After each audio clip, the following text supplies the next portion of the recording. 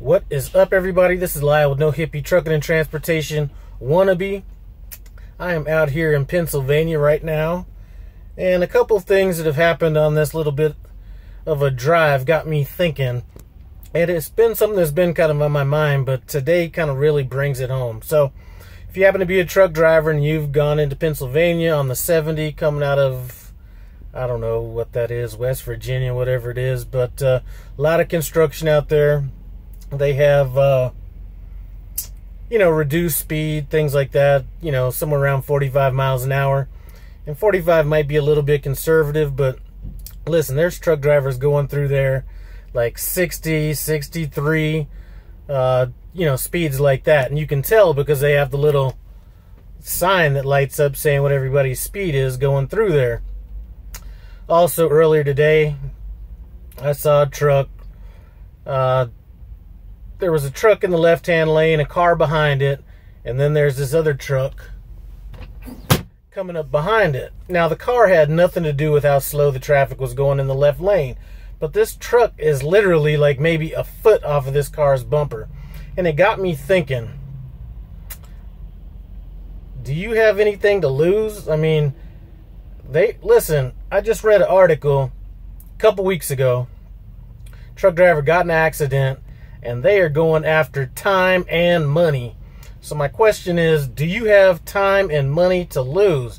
Now, I'm not sure what the financial situation is for anybody that's watching this video or not, and if they have anything to lose as far as money goes. I know that everybody has time to lose, even if they don't have the money to lose. So, in this article I read, truck driver got in an accident. They went after the company and they went after the driver.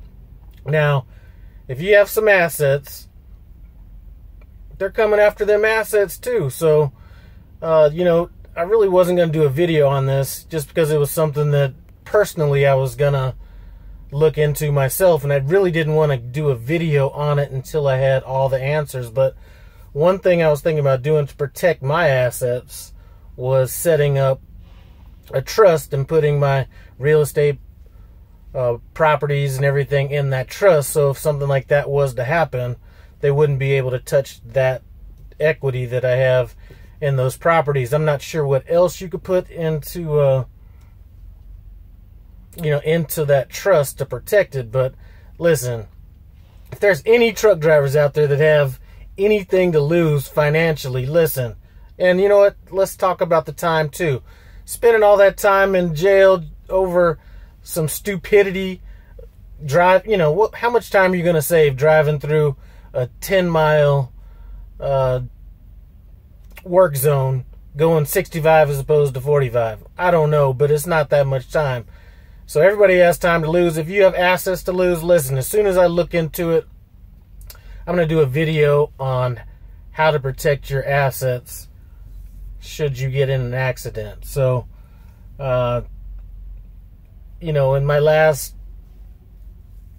occupation, I dealt with a lot of clients that had their assets in trust accounts. So I might call a couple of those clients that I'm still familiar with or friendly with and look into that a little bit more. I'd been thinking about doing it even before I got into trucking, but now that I know they're not only going after companies, they're going after individuals, I definitely need to look into that. So the point I'm trying to make again is, listen,